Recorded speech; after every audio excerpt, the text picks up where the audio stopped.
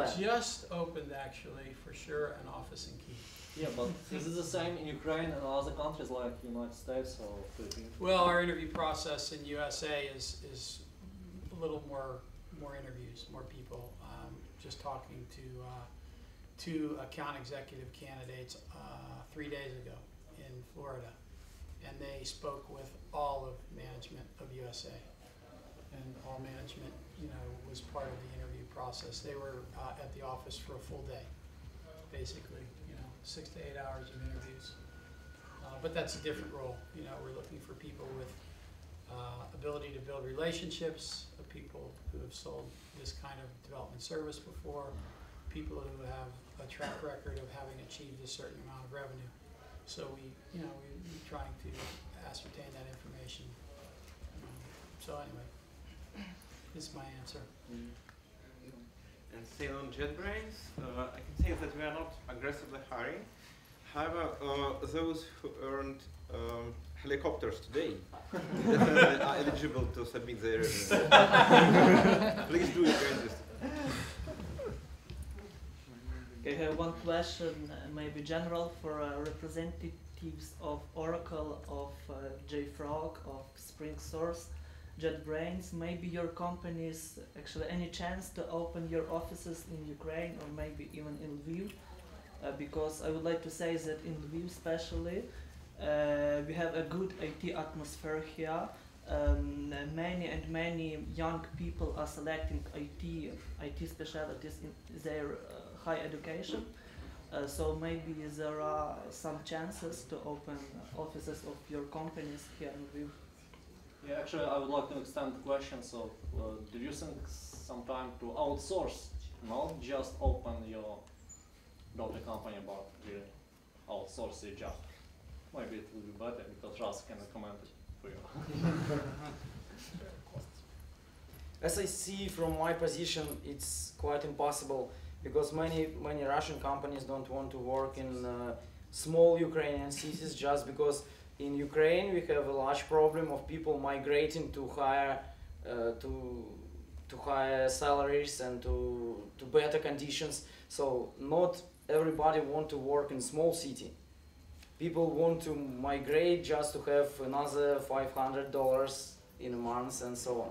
So people, when they're young, many people live in Kharkov, in Donetsk, in Dnipropetrovsk, in Lviv, and then when we want to grow, and when we want to get more money, get new positions and so on, we are looking at Kyiv. That's why so many people, even from Lviv, even from Ivano-Frankivsk and so on, they moved to Kyiv. So I would say that Kharkiv and Lviv have almost the same salary as Kyiv, so maybe immigrating. No. I would disagree. You need to update information. Like you're from Just take a look on Dow and It's change different cities. Difference between 200, 300 euros per dollar cost, but it's not Check the rent. Yes, it's comparable to house rent. Well, Great. for us, What is discussion? from my experience, it's not a complex thing just to hire anybody from Kharkov or Lviv or some other city in Ukraine just to give them good Kyiv salary. Okay, so the next question. It's from my experience. Did you think about downshifting? So really just give up everything And go to Lviv.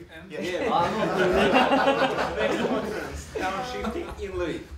At least Lviv, but maybe in some village and dig. Let's go to would village. want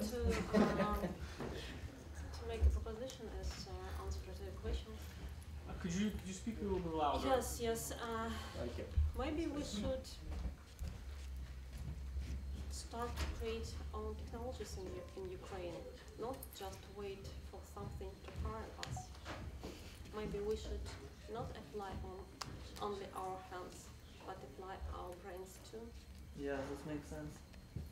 So just go open a startup and About doing this. So first, it's not about the city; it's about the country. Like Oracle moving to Ukraine or Google moving to Ukraine. That's one thing. Another thing is that if I'm not sure for a very big company, but a medium-sized company, if the person is really good, this person quite likely can work remotely. very easy to work from Lviv. For medium size means up to like 20,000 companies. It's very, very easy, meaning that you have the right skills. So they could easily take you remotely, and I do like I know people who work remotely for a very great companies and like staying here, and so that's easy, but it's a question of skills. It's not a question to the company. It's about passing the interview process, doing the right stuff. It's also about the ability to work remotely. And not yes, of everyone balance, can work, communication skills. can work from home. And not Spring core team is, as far as I know, is very, very distributed. Yeah. They all work remote. That's true. The Yep. consultants in USA and in Europe are all completely remote. Yeah. There are teams. Like for instance, Rabbit and Duo. They have very nice office in London, or Clown Foundry, and their office is development office. But the core team, and this is the remote work is something that is not a problem at all. I mean, it's something that. well, there are But- companies that but my don't have an office. but my- JDayLviv, for example, they don't have an office at all. Yeah. Well, for instance, yeah. They don't have an office. What company is that again? JDayLviv, the company behind Gradle, Yeah. they are all rock stars engineers. There is no possible way in the world to hire those people in one geographical location, and they never tried. They have a good person in Australia, he's in. They have a good person in New York, he's in. One in Germany, one in Poland. So they just hire people. They don't look for a How do they location. work together? I mean, logistically, it's a nightmare. It's a nightmare, but it It's works. not nightmare. It works. Some They have company one stand-up took day that. on Why problem. do they need an office? Distributed agile. MySQL is the same example. So This MySQL. is a trend, and definitely a trend now. They're more. There are exceptions to that, like probably Yahoo, I think. Yahoo trying, but it's I can majority is No, they have good reasons. Yeah, they It's a can- different story. It's a different story. Does SoftServe follow this trend? Yes. Yes. Basically, You yes. have remote vacation positions Yes, right now? we do, absolutely. Guys, about the distribution and the offices, about now question about methodology. Which methodology are you using at the moment? And it's not a question for you, Alexei, because I know you are the evangelist. It's about question to companies like service, more or less clear upon the same, but about product companies like Oracle, Spring, and other companies. Methodology of development, I mean Scrum and how it's the original Scrum, you say it's done bad and so on. It's about your experience. I can't tell. Sorry, I can tell for a real core team how do they coordinate and manage the work. But what I have seen already, for instance, for a solution development in consulting team for our customers, like we customize a product or whatever. This is very pragmatic, agile approach. This is you can probably see some parts of Scrum and map it to Scrum, but this is very pragmatic. This is like daily stand-ups, which are actually not stand-ups. Everybody calls in simply, even if they sit on the same table. If they happen to be in the office, they have like a backlog and story log before each call in front of the eyes. Scrum Master, actually they don't call it Scrum Master. Scrum Master keeps track on what you're doing right now, and not only one day in a day, but one time in a day, but even several times a day. Micromanagement. No. This is like my that was very new impression for me too, because I was used to work, for instance, in a more or less pure Scrum environment, like we tried to follow pure Scrum, like everybody tries. But this is very pragmatic. You do not have the bureaucratic overhead or whatever. This is just, but that you need to be a person of that kind, like in order to be effective in that way.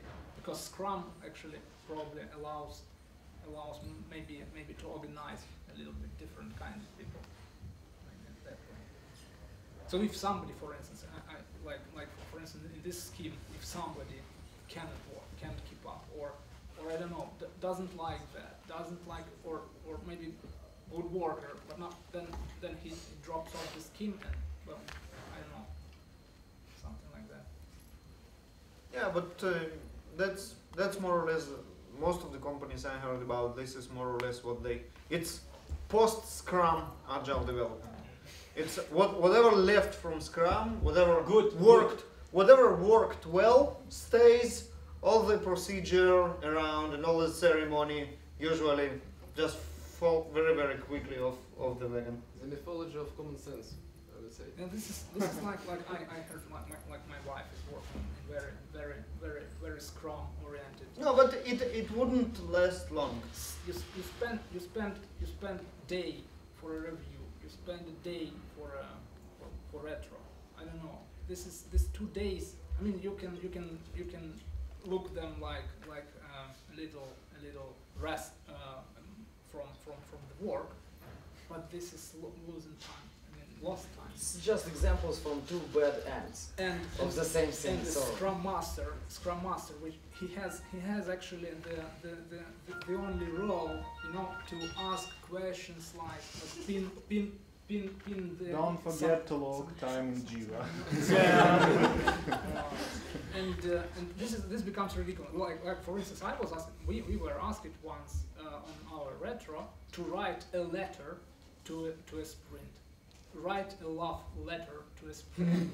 You have to write. I mean, like you say, well, guys, you are ridiculous. I'm Scrum Master. You don't have to follow. I mean, this is for good. Yeah. You must be. Well, you know, maybe nobody knows how to implement Scrum, right? And there is a pure way, but it doesn't matter. Most of us tried Scrum, most of us left with the fraction of Scrum that actually worked and just give up all the rest, right? And that's okay. Yeah, absolutely. It's not, you don't have to feel bad about, oh, we're abandoning Scrum, we are not good religious people. Whatever works, good. Absolutely. At JetBrains, we have several teams because we have 12 products, and it's actually a free choice of each team which kind of Scrum components to use. The only component which is common for most, if not all, teams is a stand-up, which is a stand-up. So people share the information about what they did the day before, what is their plan for today. Or depending on the time, maybe about tomorrow, they share their plans for tomorrow as well. So basically, it's just a small component of Scrum. We don't do pure agile development, and we are not bound to some religious stuff about it. And it's, well, as far as we see, it's the most efficient way to proceed. I think you have to be very practical about what artifacts of Scrum methodology make sense for you. So if you're writing an end user application, yes, you need user personas, you need user stories. What if you're writing a piece of embedded code and the consumer of that is IP? You're writing a layer 2 and the consumer is layer 3. You're writing some embedded piece of code. Well, you know, this is a different environment. So each type of software project you do may suggest some set of artifacts. I like the idea of delivering working code rapidly. I think that's a very good concept. Usually works well. But then again, what if you're writing like, you know, a massively distributed routing protocol, you know, with all these requirements ahead of time. You have to support this, you have to do that, you have to do that, you have to do that. You can't deliver working code right away. And you have to do some kind of intensive waterfall design phase. Yeah. So each project suggests its own organizational approach. And so I think you have to not be religious. Yep. Don't be religious. Do what makes sense. I want to add that people sometimes associate Agile with Scrum, and they forget about the second part of Agile approaches and practices, about engineering practices. So now when you have a small team, and I am strongly believer that a small team is much better than large team, and I think that they may perform much better really in many times. And when you have small team, then the questions about how to do planning, how to do other things from management perspective are very simple. And you need to pay attention to technical tasks. For example, how to make code review, how to make pair programming, how to make continuous integration, how to make continuous delivery, and you think about how to manage each small change you made in your code base to production environment, how to make this process reliable. And it's much more important than to make stand-up meeting or sit-down meeting or to have burn down or burn up chart. It's not the case. So people focus it on Scrum, and many people don't like Scrum or like Scrum because Scrum is commercial product. It's a brand. It's a brand, yeah, and a lot of businesses are made on Scrum, Scrum Alliance, Agile Alliance, ICA, and so on. And people forget about that each product is a development process, and we sell to our customers our solutions, and these solutions are based on code, not on our burn down charts and our daily stand-ups. So, and this part is not so commercialized because it's not so easy to sell it. You need to be a professional developer, you need to know how to implement it in real life and not just say, okay, we will use your user stories and here's our backlog, you will be a product owner, you will be a Scrum Master. So when your team is going to the next level, you will pay attention to engineering practices more than on just like Scrum or something like this. Sorry, one commercial note. Alexei has a big... Nikolai. Sorry, it's your Belarusian wrong pronunciation. Good. Here is Nikolai. Okay, sorry.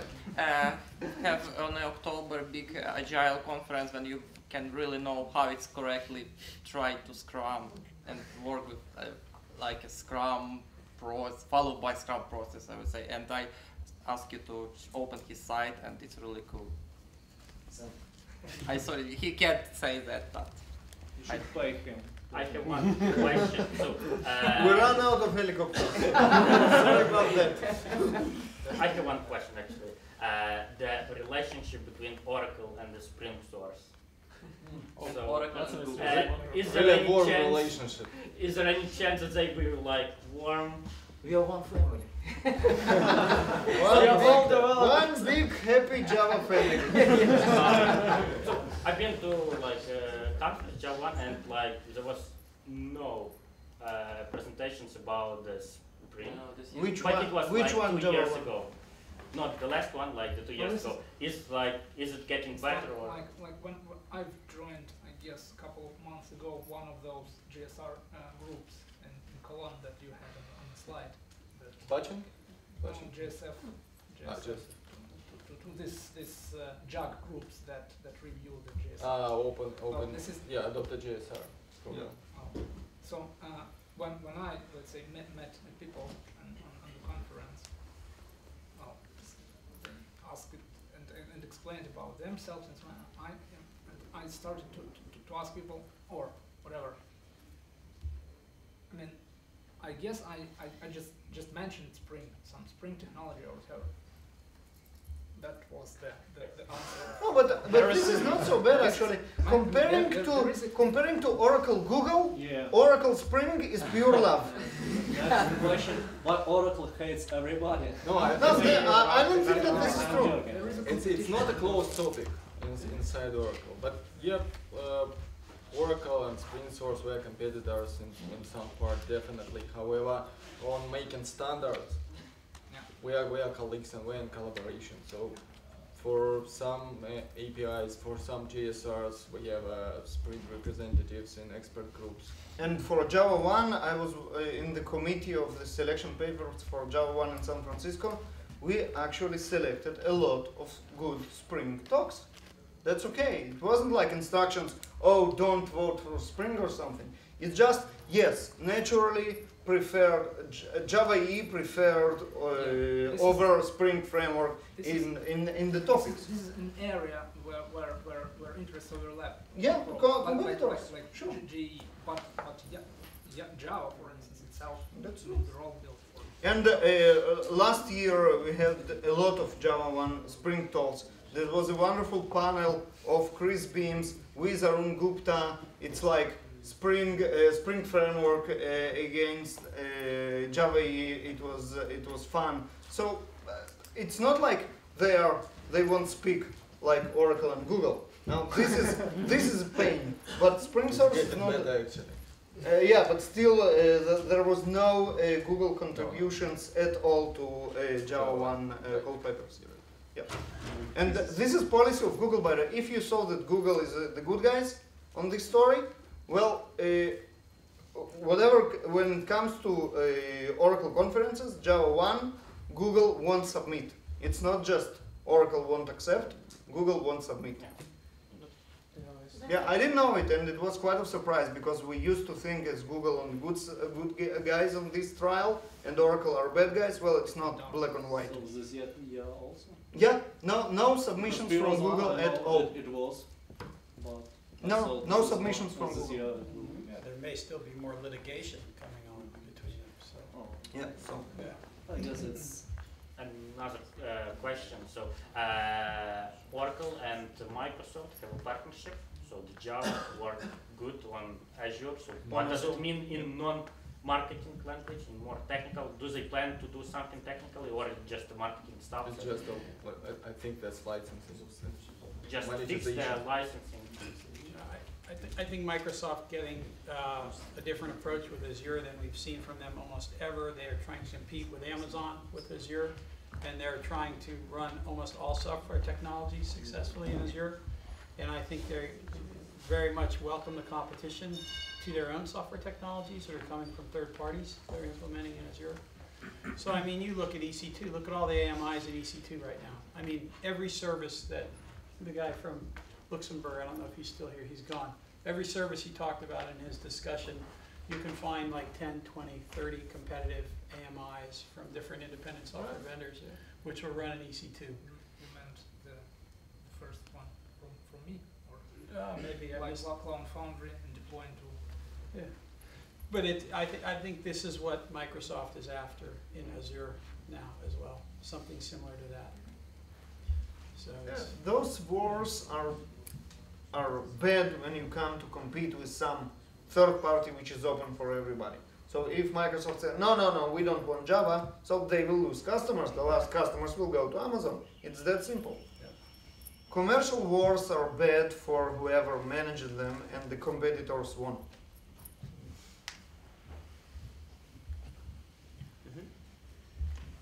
I have another question.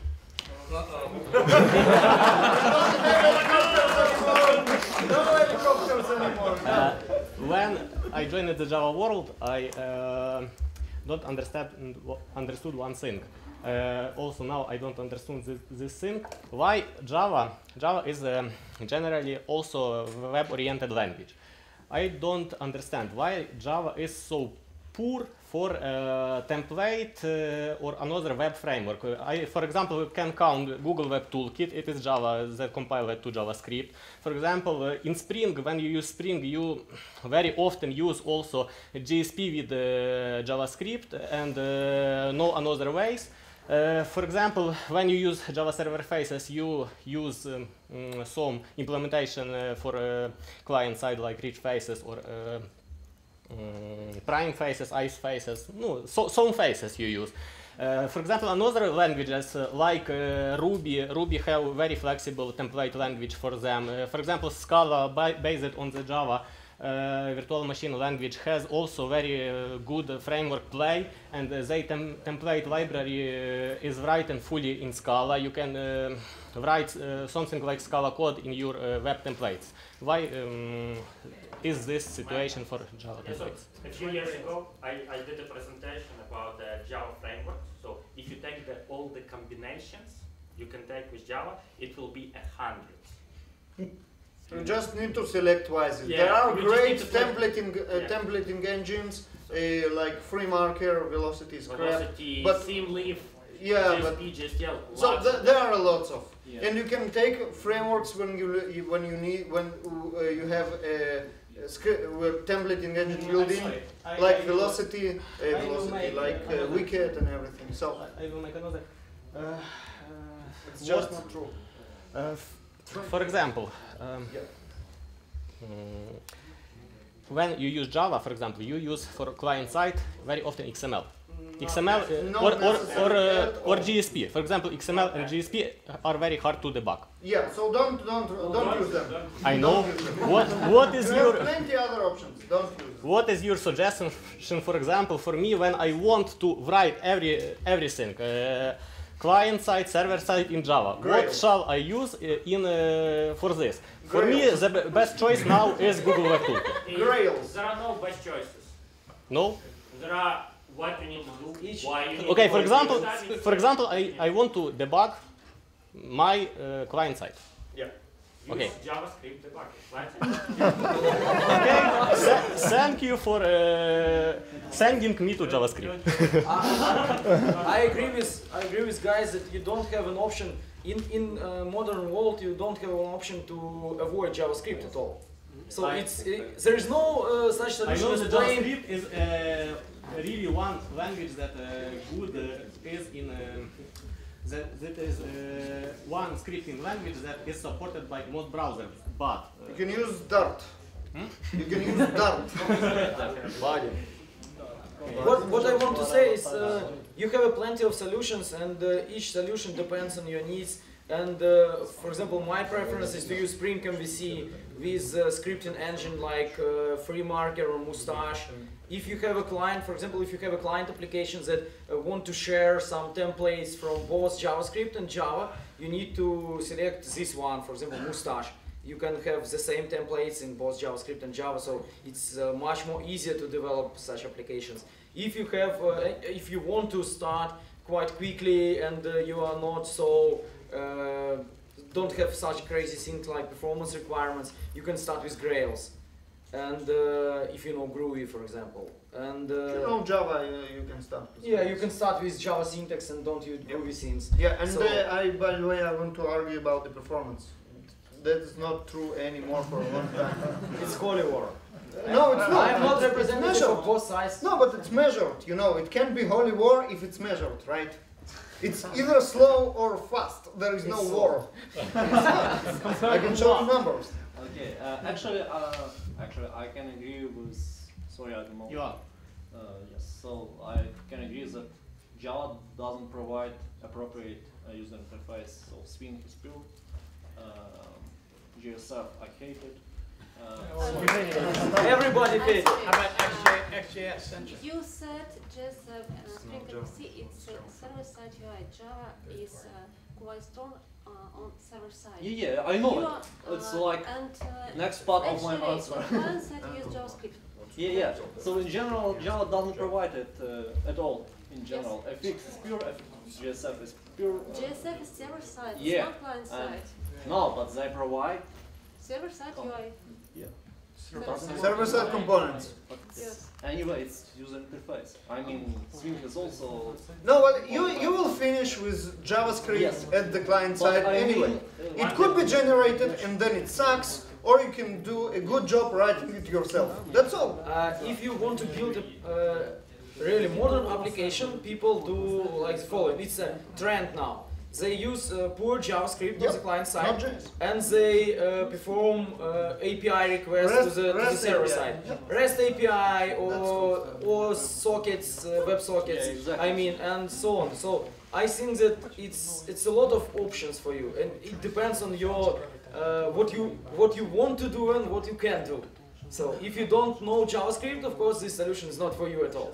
Yeah. So No, but then your client won't be very good. If